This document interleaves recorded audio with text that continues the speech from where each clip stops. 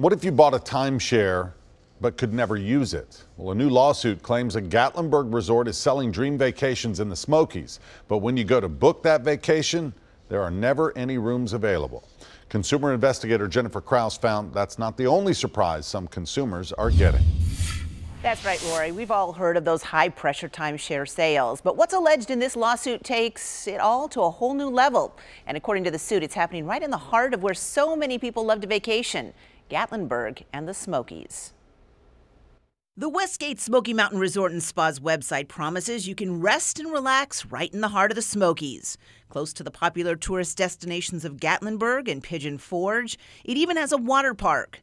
But a new lawsuit alleges that those who buy timeshares here at the Westgate Resort never get to experience any of this. It's part of a very complicated, high-pressure scheme, as we've alleged, to take money, but to deliver essentially nothing.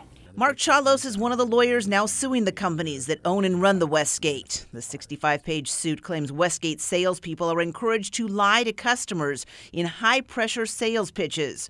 But customers, the lawsuit says, are never given a key piece of information. They're never told that, in fact, they're probably not going to ever be able to use the property. Chalos says the problem is Westgate's business model is to sell these condos, not just once, but over and over and over again. So one unit, they may sell hundreds of times.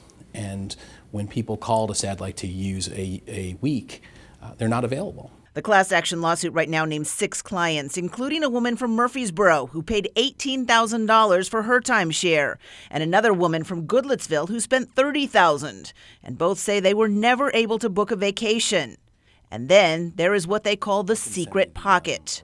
According to the lawsuit, when consumers buy a timeshare at Westgate, the company makes it very difficult for consumers to find the legal documents that spell out their rights, including their right to cancel the transaction. It appears to be a standard practice there that they use these leather binders that have these secret compartments or secret pockets, and they appear to be used with some frequency. You call it a secret pocket. You think these pockets are designed to hide documents from consumers? Yes.